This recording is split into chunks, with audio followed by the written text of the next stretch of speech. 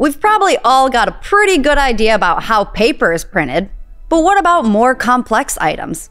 Bestsellers like t-shirts, mugs, phone cases, wall decor, and even pillows.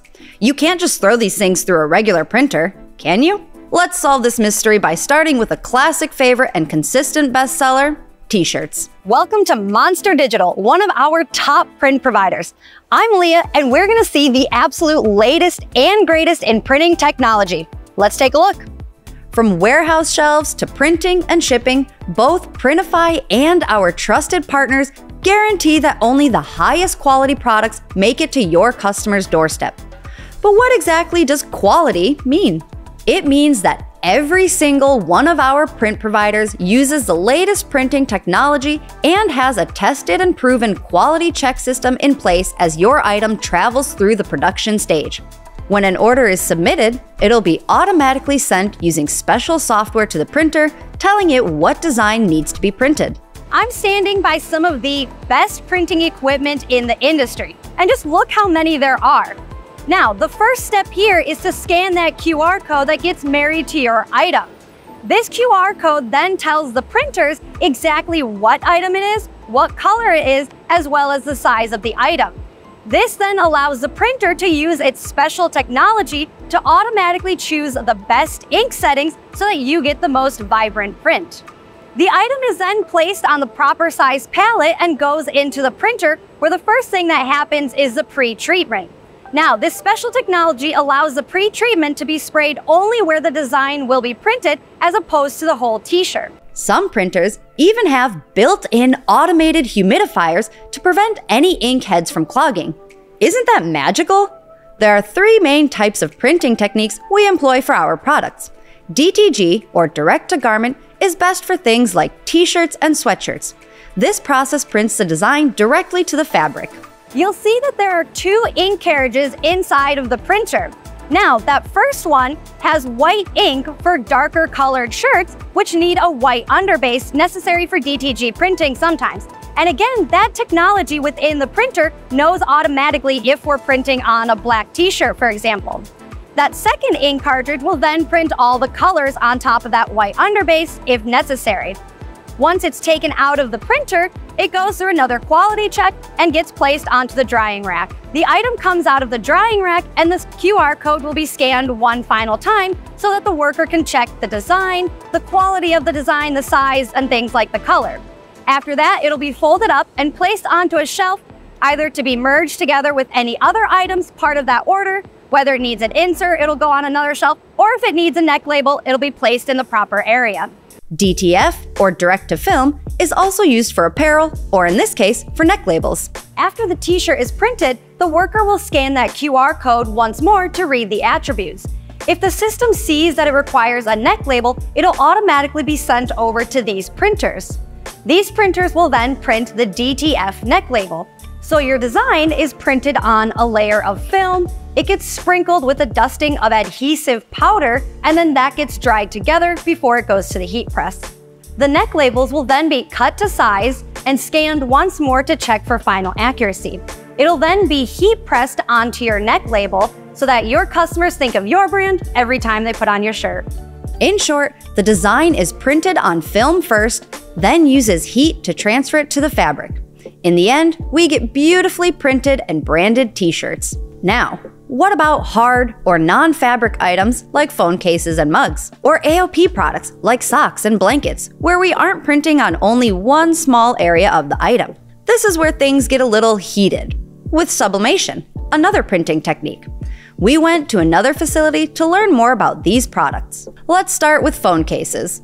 So we're at the very beginning stages of a phone case being printed here at Spoke Custom Products. So what happens? Your order goes to their system, which automatically feeds your order design to the printer.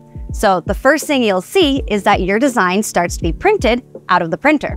And you see these two little color bars. That's actually a quality check to make sure the inks are being absorbed into the paper properly, that the color accuracy is correct, and so forth. And then you'll see a barcode. This barcode follows your product, your design, through the entire process to make sure it's actually the correct product. And the workers will check this through every point of the process, from printing, up through going through the ovens, then through packaging to make sure it actually aligns with what your customer ordered. So our phone case designs have been printed and we've actually brought them out to the production line here now. And what you'll see, our worker here is placing the phone cases on what they call jigs. Those are essentially metal bars to help keep the shape of your phone case. Those jigs are then placed into what's called a nest, which is essentially a mold, again, helping to keep the shape of that phone case. So now he's going to place our printed designs into this nest. He'll snap it shut, and then it goes in line to go into the oven where the heat will kind of sublimate the design onto the phone case. So our design, we saw them go onto the nest or the mold, and now we can actually see them through this little window in the oven. This is the sublimation process at its closest point. Literally the ink from that film where it was printed kind of gets heated into the phone case design. Now, phone cases are actually one of the trickiest products to print because they're 3D. That's why we have those jigs and molds. And that's why in here also that film vacuum sucked onto the phone case to get that 3D print. Pretty amazing stuff, right? Let's take a peek at another favorite product, mugs. Behind me, you'll see a line of printers that are actually capable of printing designs for all sorts of different products. Things like mugs, towels, blankets, stainless steel tumblers. Right now, though, we're gonna see designs coming for ceramic mugs specifically. And we can actually see here on our paper that it says mug ceramic 11 ounce, so we can identify our product, as well as a barcode that lines up with our order ID. This is the same barcode that workers will check later on in the warehouse as it's being printed onto the actual mug as it's going into the package to make sure it all lines up with your customer's order. So our ceramic mug designs have been printed and brought over to the Fotoba machine, which basically just bulk cuts these designs and they put them into a batch so they can bring them to the employee in the warehouse to place onto the actual mug for it to be heated and printed. So here we have the auto wrapper for our 11-ounce ceramic mugs. And what this does, it really just improves production speed overall. So what he's doing here is inserting these silicone clamps you put the design in and it wraps the design around the mug. So when it goes through the oven, it really holds that design tight and into place. And so now as he's putting the mugs on, he checks the mugs, the blank mugs, make sure there's no cracks or little chips, and he dusts it for a nice smooth print, places it in the auto wrapper, and then you'll see our designs that we had from the Fotoba that we cut. And on each design, there are two little red lines that he lines up here to make sure our design is perfectly lined up with the mug. And once each design is lined up, we'll see that they're wrapped automatically. And so now our designs are nice and tight around the blank mug, and he'll place them in line to go in the oven. So our mugs have come out of the oven now, and the first thing that he's going to do is scan that barcode. And now he can compare the design file to the actual product, okay? Here he's performing a QC check, quality check, and things that he's looking for. He's making sure that the edges by the handle are straight, they're not blurry. He's making sure there's no like scratches, or even there could be little splotches on the mug. If the paper didn't stick correctly, you might see small fibers. So he's checking for things like that, as well as the top of the mug to make sure that the print did design evenly. In the system, he can give it a green check if everything looks good. He can print out a label. We'll know where to send the mug afterwards. Puts it in the cup and then places it on the conveyor belt. The idea for tumblers is very similar, but the process is actually a bit different. So here we're doing our 20-ounce stainless steel tumblers. And you'll notice it's a little bit different than the ceramic mugs because here we are hand wrapping the designs. And the reason we have to do that is because these tumblers are actually tapered. So they're not straight up, but they get wider as they go. So what he's doing here, he's wrapping very tightly the design and then taping it on. We have to get it as tight as possible so that the ink actually goes onto the tumbler as best as possible. Now, in the tape, you'll notice he's taking a paper clip, and he's really sealing off that seam, and that makes it, again, as tight as possible so it doesn't come off as it's going through our oven. Once he's done that, he can fold the tape down, and he'll put on kind of these really thick rubber bands, again, securing on that design. Now, before he puts on any of these designs, he does check each tumbler, make sure there's no little scratches or little dents, anything like that. If he notices any minor flaw, he'll put it aside and they won't use that tumbler for any of the designs. Once wrapped, into the oven they go. Let's now see how sublimation works for fabrics, like blankets. We're printing only large blankets here. When it comes to inks, the ink is actually dependent on the printer itself, not the product. So whether you're printing a big blanket, a towel, a mug, a tumbler of some sort, it may actually use the same inks. So here we have our rotary press, which is where they feed the blanket that we printed earlier. So the workers on the other side of this, what they do, they place that big design that we printed, measure it, tape it down, and feed it into the press a little bit. Then take our blank blanket, place it on the design, and feed it into the press. Now, what happens on the inside here, as it's pressing, rolling through, there's a big drum. The paper with the print and the blanket will actually start to split. The blanket will come out on this end for our final product, and the paper will kind of be discarded back on the other side. Uh-oh, one of our blankets unfortunately didn't make the cut. We can actually see the print error already as the blanket's coming out. So after our blankets come out of the rotary press, they come for a quality check. So what they check for the print, obviously, things like creases or what they call a spider web. And here we actually do have an example of a crease. So what happened, the blanket, as it was going through the press, it folded over a little bit. So this part actually just didn't get printed, okay? So they're also checking for things like the thread, the print itself, making sure there's no tears, anything like that. And so they're checking also on the screen here, the design, making sure everything is good. Once it passes, we scan that barcode to make sure that this product matches with the customer's order. Our label gets printed so we know where to place it later on.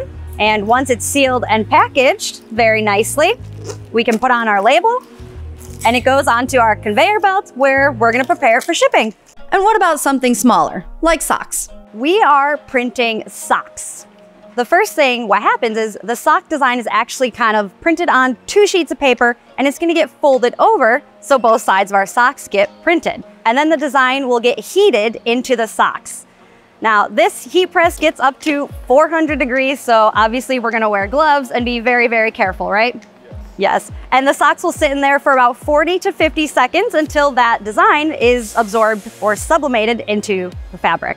Some products might endure what's called a stretch test. Here we're performing the quality check on our socks. And so the first step for any quality check is to scan this barcode to ensure that the design and the product actually match with what we have. And so now we can check for things like whether the socks don't have any holes, if there aren't any creases in the print. We're gonna do a stretch test to make sure there's no white. And once it passes that quality check, we fold them nicely and we place them into our little package, print our label so we know where to put it in which bin, and then it can get shipped out to your customer. So that's how sublimation and AOP products are made. But not all AOP products are created equally. Many fall into the cut and sew category. How does that stitch together? Let's find out in our next print facility. So we're in the part of the facility where our designs actually get printed. And this printer here isn't capable of only printing one product. It actually prints all sorts of different products. Things like bags, pouches, sweatshirts, t-shirts, rugs, blankets, you name it, this one machine can print your design. By the time the order gets sent to their system, they're already doing quality checks before, during, and after your design is being printed. Before we print our designs, we actually perform a quality check. First thing that we do is check the paper to make sure that it's nice and smooth. If there are any wrinkles or creases, that could actually damage the ink heads. Once we're ensured that the paper is flat, then we perform a signature test, which is testing the colors and the way the ink comes out. As the signature is coming out, we're checking for any blank spots or white spots. This could indicate that one of the ink heads is actually clogged, and we would have to perform a wiping test. So that'll clean out those ink heads, and then we're ready to print our design. Once we know our printer is in proper order, we can begin printing your design. And as our design is actually coming out of the printer, we're also checking the quality, both eyeballing it to make sure there's no lines, no ink splotches, anything like that. And then we're also comparing it to the design file we see on the screen here. Once the design is printed, it goes through a drying process in this box here, and then it gets slowly rolled up onto a tube. Once the entire batch is rolled, we put on a tracking code so we can follow the order, and then we can take it over to the transfer area. Here at the transfer station is where our printed design meets our blank product. The printed design is laid out onto the table together with the product, and together they go through a heated drum press. The pressure and the heat together causes sublimation. So the ink dissolves into a gas and then goes onto the blank product. And on the other end, our full printed product comes out.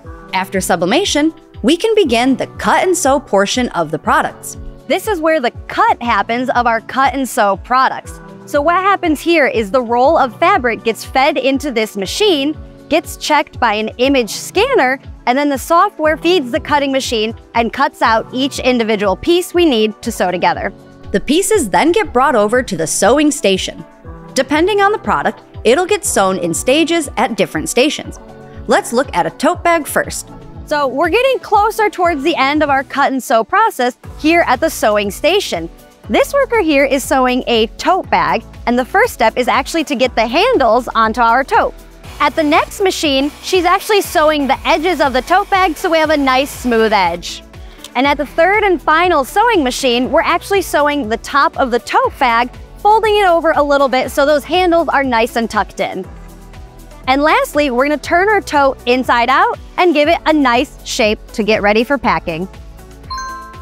The sewing process is similar for things like pillows and accessory pouches too. Sweatshirts and other apparel will head to a different station.